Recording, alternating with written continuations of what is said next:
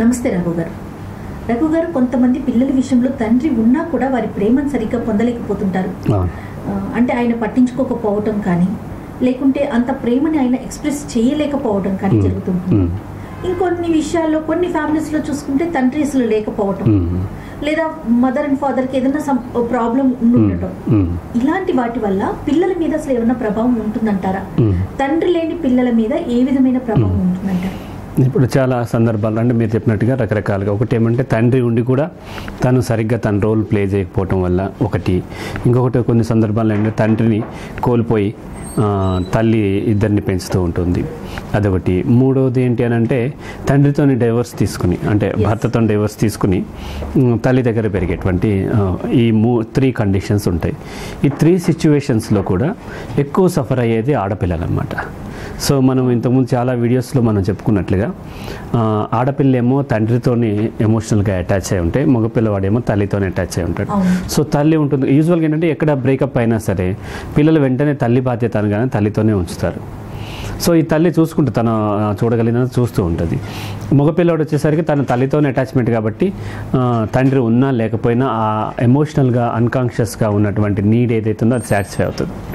అయితే పర్టికులర్గా ఆడపిల్ల వచ్చేసరికి ఈ ఆడపిల్ల తల్లితో పెరుగుతున్నప్పటికీ ఏమవుతుందంటే తండ్రి లేకపోయేసరికి, తండ్రి ప్రేమకు తను నోచుకుపోయినప్పటికీ ఆ ఎమోషనల్గా ఉన్నటువంటి ఆ డిజైర్ ఏదైతే ఉందో, నీడ్ ఏదైతే ఉందో అది సాటిస్ఫై కాదు. అది సాటిస్ఫై కానప్పుడు ఆమె ఒక రకమైనటువంటి డిప్రెషన్ అంటే ఇన్సెక్యూర్ ఫీలింగ్ ఉంటుంది. ఎందుకంటే మేల్ మీద ఎమోషనల్ అటాచ్మెంట్ కోసము తను డిపెండ్ అవుతుంది. ఫీమేల్ మీద దట్ ఈస్ డిఫరెంట్. ఫీమేల్ మాత్రం ప్రతి చోట ఫస్ట్ ఫాదర్, తర్వాత ఏమో బ్రదర్, తర్వాత ఏమో లైఫ్ పార్ట్నర్, హస్బెండ్ కానీ బాయ్ ఫ్రెండ్ కానీ ఎవరైనా సరే, ఆ తర్వాత కొడుకు, సన్. సో వీళ్ళందరి మీద కూడా తల్లికి ఆడపిల్లకి ఎమోషనల్ అటాచ్మెంట్ అవసరం అనమాట. సో ఎమోషనల్గా సెక్యూర్ ఫీలింగ్ తను వస్తుందన్నమాట. అయితే ఎప్పుడైతే చిన్నతనం మనం అన్నింటిలో చెప్పుకున్నాం, బాల్యంలో ఏర్పడినవి చాలా బలంగా ఎమోషన్స్ ఉంటాయి, పాజిటివ్ ఆర్ నెగటివ్. ఈ బాల్యంలోనే తండ్రి దూరం అయినట్లయితే తండ్రి దగ్గర నుంచి దొరకాల్సినటువంటి ప్రేమ దొరకపోయేసరికి ఈ ఆడపిల్ల ఇన్సెక్యూర్ ఫీలింగ్ వస్తుందన్నమాట. సో ఈ ఇన్సెక్యూర్ ఫీలింగ్ బాల్యంలో ఏర్పడింది, తన జీవితం మొత్తం ఉంటుంది. ఇటువంటి ఆడపిల్లలు ఏంటి అని అంటే తల్లి ఎంత కేర్ తీసుకున్నా సరే తను టీనేజ్కి వచ్చిన తర్వాత మిగతా వాళ్ళు ఎవరైనా కొంచెం ప్రేమ చూపించగానే, కొంచెం ఆప్యాయత చూపించగానే వెంటనే వాళ్ళు అట్రాక్ట్ అయిపోయేటువంటి అవకాశం ఉంటుంది. అతను చెక్ చేసుకోలేకపోతారు, అతను మంచివాడా చెడ్డవాడా ఏంటి, ఇవన్నీ చెక్ చేసుకునే లోపే ఆమె అటాచ్ అయిపోతుంది అనమాట. అటాచ్ అయిపోవడంతో కొంత వాళ్ళ మధ్య బాండ్ ఏర్పడి అంటే చిన్నప్పుడు అంటే పర్లేదు, కానీ టీనేజ్కి వచ్చిన తర్వాత అది రొమాంటిక్ బాండ్గా మారుతుంది అనమాట. సో అది ఆమె లవ్ అనుకోవటము, వాళ్ళు కూడా ఈమెని ట్రాప్లో పెట్టి మోసం చేయటము, అంటే వాళ్ళకి కూడా ఏంటంటే ఇంత తొందరగా తను యాక్సెప్ట్ చేస్తుంది అనుకోరన్నమాట. అనుకోకపోతే యాక్సెప్ట్ చేసేసరికి వాళ్ళు కూడా ఏంటంటే దాన్ని ఒక ఆపర్చునిటీ లాగా యూజ్ చేసుకోవటం వంటివి జరుగుతూ ఉంటాయి. ఆ తర్వాత కూడా తండ్రి లేకుండా తను పెళ్లి చేసుకున్న తర్వాత, అంటే తండ్రి లేకుండా ఒక బ్రదర్ ఉంటే మళ్ళీ కొంచెంలో కొంచెం పర్లేదు, కొంత షేరింగ్ బ్రదర్ నుంచి ఉంటుంది కాబట్టి కొంత ఎమోషనల్గా సాటిస్ఫై అవుతుంది. కొంతమంది ఆడపిల్లకి తండ్రి ఉండడు అండ్ బ్రదర్ కూడా ఉండడు. ఈ బ్రదర్ కూడా లేకపోయినసరికి వాళ్ళలో ఈ ఎమోషనల్ నీడ్ అనేది ఎక్కువ అవుతుంది అనమాట. ఎక్కువైనప్పుడు ఎవరు కొంచెం ప్రేమ చూపిస్తే అరే ఇట్లా రా అట్లా రా నువ్వు మంచిదాని రా అనేసరికి వెంటనే వీళ్ళు వాళ్ళ పట్ల ఆ ప్రేమను కోరుకుంటారు, ఆ ప్యాంపరింగ్ కావాలని కోరుకుంటారు.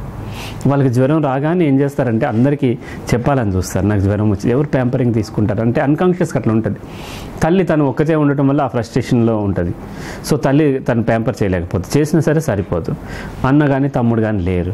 సో తన క్లాస్లోనో స్కూల్లోనో లేకపోతే బయట ట్యూషన్లోనో ఇంకెక్కడో ఎవరో ఒక అబ్బాయి అయ్యో నీకు జ్వరం వచ్చిందారా, ఎట్లున్నారా, నువ్వు చిక్కిపోయినా సరే ఎంత అందంగా ఉన్నావు, ఇట్లాంటి పదాలు వాడుతూ ఉంటారు. వాడేసరికి ఆమె ఏమనుకుంటుంటే నన్ను చాలా ఆప్యాయంగా చూసుకుంటున్నాడు, నా పట్ల కేర్ ఉందని అమ్మాయి అట్రాక్ట్ అయిపోయే అవకాశం ఉంటుందన్నమాట. అట్రాక్ట్ అయిన తర్వాత లవ్కి లీడ్ చేస్తుంది మళ్ళీ కొంతకాలం తర్వాత మళ్ళీ బ్రేకప్ అయిపోతుంటుంది. ఆ తర్వాత కూడా తను ఎప్పుడు పెళ్లి చేసుకున్న తర్వాత కూడా హస్బెండ్ మీద ఎక్కువ తను డిపెండ్ అవుతుంది అన్నమాట ఎమోషనల్గా. సో ఇండిపెండెంట్ కాలేకపోతుంది అన్నమాట.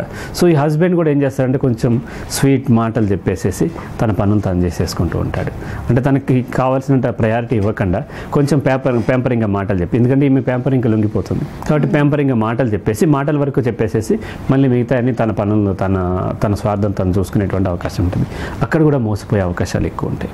మరి ఫ్యామిలీ మెంబర్స్ ఏ విధమైన కేర్ తీసుకోవాలంటారు? ఏదైతే కుటుంబ పెద్దలు ఉండరు, అది కారణం ఏదైనా కావచ్చు, మిగతా ఫ్యామిలీ వాళ్ళు ఆ పిల్లల పట్ల ఏ విధమైన కేర్ తీసుకోవాలి?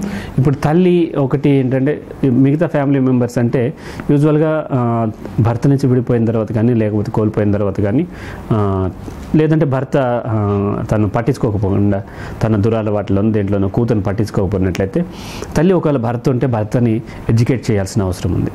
తన భర్తను ఎడ్యుకేట్ చేసి, లేదంటే ఎవరితో కౌన్సిలింగ్ ఇప్పించి కానీ తన రోల్ని తను ప్లే చేసేలాగా చేయాల్సి ఉంటుంది.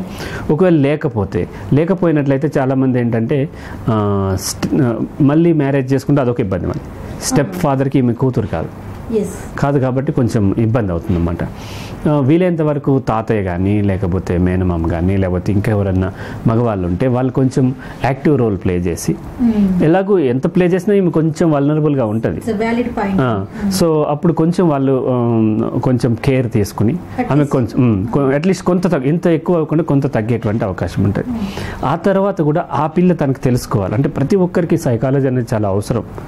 ఆ పిల్ల కూడా తన సైకాలజీ తెలుసుకున్నట్లయితే, నాకు బాల్యంలో తండ్రి లేకపోవడం వల్ల నేను కొంచెం వల్నరబుల్గా ఉంటాను, నేను ఈజీగా ప్యాంపరింగ్కి లొంగిపోతాను అనే విషయం తనకు అర్థమైతే తను కొంత జాగ్రత్త పడతాను అనమాట. మొదట్లో వాళ్ళు కొంత ప్లే చేసిన కొంత అట్రాక్ట్ అయిన తర్వాత తన జాగ్రత్త తను పడే అవకాశం ఉంటుంది అన్నమాట. అట్లా కాకుండా మామూలుగానే ఉన్నట్లయితే వాళ్ళు వస్తూ ఉంటారు, ప్లే చేస్తూ ఉంటారు, వెళ్ళిపోతారు, తర్వాత మళ్ళీ హర్ట్ చేస్తారు. హర్ట్ చేయగానే ఏడుస్తుంది.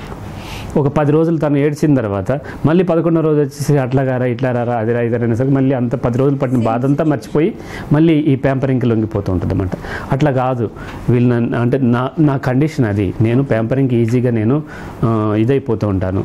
కాబట్టి అట్లా కాకుండా నేను ఒక ఇండిపెండెంట్ అవ్వాలి, డిపెండెంట్ అవ్వకూడదు, ఎమోషనల్గా నేను స్ట్రాంగ్ ఉండాలి అనేటువంటి తను మోటివేట్ చేసుకుని, అంటే అడల్ట్ డీల్ లాగా చేసుకోవాలన్నమాట. భర్తతో కానీ, బాయ్ ఫ్రెండ్తో కానీ, లేదా అదర్ ఎవరైనా కొడుకుతో కూడా. ఈవెన్ కొడుకు కూడా ఏం చేస్తాడంటే, అమ్మ నువ్వు అంత గొప్పదాన్ని ఇంత గొప్పదాన్ని అని అన్ని తీసుకెళ్ళిపోతాడు. ఆ తర్వాత మళ్ళీ ఎప్పుడో అవసరమైనప్పుడు మళ్ళీ అమ్మని పోగొడతాడు అనమాట. ఈ తండ్రి లేకుండా పెరిగినటువంటి తర్వాత అమ్మ అయినటువంటి ఫీమేల్ ఏమవుతుందంటే, కొడుకు చెప్పేదాన్ని కూడా తొందరగా లొంగిపోతాడు. సో నేను ఇలా ఉండటం వల్ల నేను కొంచెం పొగడ్తలకే నేను లొంగిపోతున్నాను, అట్లా లొంగిపోకూడదు. అట్లాంటప్పుడు కొంచెం టైం తీసుకోవాలి.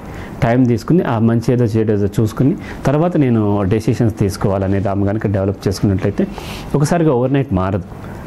క్రమంగా తను ప్రాక్టీస్ చేసుకుంటూ ఈ విధంగా ఉంటుంది. వాళ్ళ మాటలు కాకుండా వాళ్ళ ఇంటెన్షన్ చూడటం, అలాగే ఇప్పుడు చెప్పారు సరే నిన్న ఎలా బిహేవ్ చేశారో కూడా ఒకసారి చెక్ చేసుకోవటం. రేపు మళ్ళీ మారే అవకాశం ఉంటుంది. మనిషి ఏం చేస్తాడంటే తనకు అవకాశం ఉన్నంతసేపు నటిస్తూ ఉంటాడు. తన అవకాశం తీరిన తర్వాత మళ్ళీ తన అసలు స్వరూపం బయట పెడుతూ ఉంటాడనమాట. కాబట్టి నేను ఈ కండిషన్ నుంచి పెరిగాను కాబట్టి వీళ్ళు దీన్ని వీక్నెస్గా దీన్ని వాడుకుంటున్నారు అనేది తనకు అర్థం చేసుకుని ఆ జాగ్రత్తలు తీసుకున్నట్లయితే ఆ అమ్మాయి కొంచెం ఎక్కువ బాధపడకుండా కొంత తక్కువ బాధతోనే బయటపడేటువంటి అవకాశం ఉంటుంది. ఏదేమైనా మిగతా ఫ్యామిలీ మెంబర్స్ యొక్క సపోర్ట్ మాత్రం ఆ పిల్లలకి చాలా అవసరం. ఖచ్చితంగా. సో మిగతా ఫ్యామిలీ మెంబర్స్ దట్టు కొంత మేల్ ఉన్నట్లయితే ఉంటుంది. అట్లాగే భర్త కూడా అర్థం చేసుకోవాలి. అంటే మనం ఇంతసేపు చెప్పినట్టు మ్యానిపులేట్ చేసే హస్బెండ్స్ చెప్తున్నాం. అట్లా కాకుండా మామూలు భర్తలు ఉంటారు, వాళ్ళు మ్యానిపులేట్ చేసే ఉద్దేశం ఉండదు, కానీ వాళ్ళ జాబ్లో బిజీ ఉంటారు.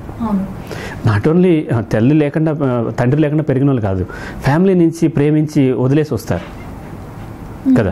వదిలేసి వచ్చినప్పుడు కూడా ఇది కనిపిస్తుంది ఆడపిల్లలు. తల్లి లేదు తండ్రి లేదు కాబట్టి ఆమె చాలా వల్నరబుల్గా ఉంటుంది. అప్పుడు భర్త తన టైం స్పెండ్ చేయాలి. తను వెళ్ళిపోయి తన జాబ్ కోసమే టైం అంతా స్పెండ్ చేస్తూ వీకెండ్స్లో మాత్రము జస్ట్ ఫ్రెండ్స్తోనో లేకపోతే షాపింగ్కి వెళ్ళొచ్చి అయిపోయింది అన్నట్లు కాకుండా ఈ అమ్మాయి యొక్క పొజిషన్ తెలుసుకోవాలి, సైకలాజికల్ పొజిషన్. ఈమెతో యాక్టివ్గా పార్టిసిపేట్ చేస్తూ మాట్లాడుతూ ఉండి ఆమె చెప్పేది నాన్ సెన్స్ కావచ్చు, ఎందుకంటే ఆమెకి అది బయటికి వెంటిలేషన్ లేకపోవడం వల్ల ఏదేదో చెప్పేస్తూ ఉంటుంది. ఆ చెప్పేదంతా శ్రద్ధగా విన్నట్లయితే ఒక గంట సేపు ఆమెను మాట్లాడినిస్తే ఆ తర్వాత 2వ గంటలో ఆమె నార్మల్ అయిపోతుంది. అప్పుడు మామూలుగా తను బిహేవ్ చేయటము అది తెలుసుకుంటాం. అయితే ఫస్ట్ ఏం చేస్తారంటే 5 minutes 2 minutes వినర్ అవుతున్నావు, అంత నాన్ సెన్స్ చెప్తున్నా, ఎప్పుడు వాగుతూనే ఉంటావు, నీకేం పని లేదు, అది లేదు ఇది లేదని చెప్పి వీళ్ళు ఏం చేస్తారంటే వెళ్ళిపోయి టీవీ చూడటము, క్రికెట్ చూడటము, లేకపోతే ఫ్రెండ్స్తో ఫోన్లో మాట్లాడటము, వాట్సాప్ చేసుకుంటూ ఉండటము, బయటకు వెళ్ళిపోవటము చేస్తుంటారు. అట్లా కాకుండా ఆమె చెప్పేటువంటి నాన్ సెన్స్ అయినా సరే వినాలి. విన్నట్లయితే ఆమె యొక్క ఎమోషన్ అంటే ఫస్ట్ మనలో ఉంచుకున్నటువంటి ఎమోషన్స్ అన్నీ కూడా ఇట్లా ఎక్కువ పెరిగిపోయి ఒక్కసారి బరెస్ట్ అవుతాయి అన్నమాట. అట్లా కాకుండా ఉండటం కోసం మనకు వెంటిలేషన్ కావాలి. సో అట్లా భర్త కానీ లేకపోతే అన్న తమ్ముడో వీళ్ళు రోల్ తీసుకుని కొడుకు వీళ్ళు ఆ పాత్ర తీసుకుని వాళ్ళు విన్నట్లయితే ఈమెకి తగ్గుతుంది. లేదంటే ఈమె కూడా ఏం చేయాలంటే రకరకాల సబ్లిమినేషన్స్, రకరకాలైనటువంటి వేస్లో ఆమెలో ఉన్నటువంటి ఎమోషన్స్ వెంటిలేషన్ కల్పించుకోవాలి. సో ఒకటి ప్రొఫెషనల్ హెల్ప్ తీసుకోవటం ఒకటైతే, రెండోది ఏంటి అంటే తను ఏదన్నా ఒక హాబీ డెవలప్ చేసుకోవటం. పెయింటింగ్ వేసారనుకోండి, దాంట్లో వెంటిలేట్ అవుతుంది. సో సింగింగ్, పాటలు పాడుకుంటున్నప్పుడు ఈ ఎమోషన్స్ అన్నీ వెంటిలేట్ అవుతాయి. లేకపోతే గేమ్స్ ఆడటం ద్వారా, లేదంటేనేమో కథారసిస్ అని ఒక మెథడ్ ఉంటుంది అన్నమాట. దాంట్లో ఏం చేస్తారంటే ఒక రోల్ ప్లే లాగా చేస్తారు. సో అంటే డ్రామా లాంటిది అన్నమాట, ఏకపాత్ర అభినయం లాంటిది ఒకటి తీసి ప్లే చేస్తుంటామన్నమాట. సో ఒక అమ్మాయికి బాగా సప్రెస్ అయిపోయింది అనుకోండి, ఎవరో బాగా సప్రెస్ చేస్తున్నారు, చిన్నప్పటి నుంచి ఆ కోపం అదంతా ఉంది. సో తను ఒక యుద్ధానికి వెళ్ళినట్టుగా అట్లా ప్లే చేస్తూ ఆ డైలాగ్స్ చెప్తూ అట్లా చేసినప్పుడు ఏమైందంటే ఆమెలో ఉన్న ఎమోషన్ అంతా కూడా రిలీజ్ అవుతుంది. డైవర్ట్ అంటే ఇది వెంటిలేషన్ అన్నమాట. వెంటిలేషన్లో ఆటోమేటిక్గా తనలో ఉన్నటువంటి ఎమోషన్స్ అన్నీ బయటకు వచ్చేస్తాయి ఏదో ఒక రూపంలో. అంటే డైరెక్ట్గా భర్తతో ఇంకొకరితో షేర్ చేసుకోలేనప్పుడు ఇంకా అదర్ వేస్ కూడా చూస్ చేసుకోవచ్చు. అంటే డైరెక్ట్గా ఉన్నప్పుడు మాటల రూపంలో వస్తుంది, ఇక్కడ చేతల రూపంలో వచ్చినప్పుడు అప్పుడు కూడా చాలా వరకు ఈ ఎమోషన్ తగ్గేటువంటి అవకాశం ఉంటుంది అన్నమాట. అది ఆమె తెలుసుకుని అటువంటి ప్రాక్టీస్ చేసినట్లయితే యాంగ్జైటీ, ఫియర్, నెక్స్ట్ వచ్చే స్ట్రెస్ ఇవన్నీ తగ్గుతాయి. తగ్గి మళ్ళీ అంటే ఎమోషన్స్ తగ్గినప్పుడు మన లాజిక్ పనిచేయడం స్టార్ట్ అవుతుంది. సో బ్రెయిన్ కంటే కూడా ఎమోషన్స్ ఏమో మన హార్మోనల్ ఇన్ఫ్లుయెన్స్ ఉంటుంది. ఎప్పుడైతే మన బాడీలో రిలీజ్ అయ్యేటువంటి హార్మోన్స్ యొక్క ప్రభావం పెరిగిందో బ్రెయిన్ యాక్టివిటీ తగ్గి లాజిక్ మిస్ అవుతాం. సో ఆ ఎమోషన్స్ని వీలైనంత వరకు తగ్గించుకున్నట్లయితే మనం లాజికల్గా థింక్ చేసి సరైన డెసిషన్ తీసుకునేటువంటి అవకాశం ఉంటుంది. ఈ విధమైన ప్రాక్టీస్తో ఆమె లైఫ్లో ఇబ్బందులు పడకుండా నార్మల్ లైఫ్ లీడ్ చేసేటువంటి అవకాశం ఉంటుంది. ఈ వీడియో కనుక మీకు నచ్చినట్లయితే లైక్ చేయండి, షేర్ చేయండి. మరిన్ని వీడియోస్ కోసం మా ఛానల్ని సబ్స్క్రైబ్ చేసుకోండి.